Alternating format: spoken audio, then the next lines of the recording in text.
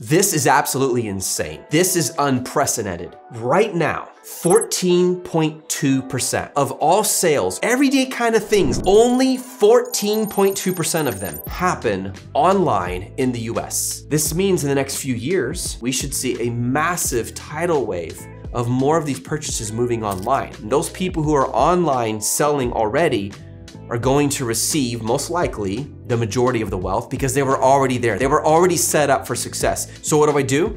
Become an Amazon seller. Start selling in Amazon. Well, Seth, what about the supply chain crisis? Yes, that's a very real thing. It's starting to get better. People are gonna keep buying products. People don't just one day say, Hey, I'm done buying clothing. I'm done buying shoes. Sure, we might see a drop, but what comes after a drop, you guys? It comes back up again. Because at the end of the day, it's not about the money you make, it's about the margin it creates so that you have freedom to do the things you love with the people you love. So go here, jod.com/freedom.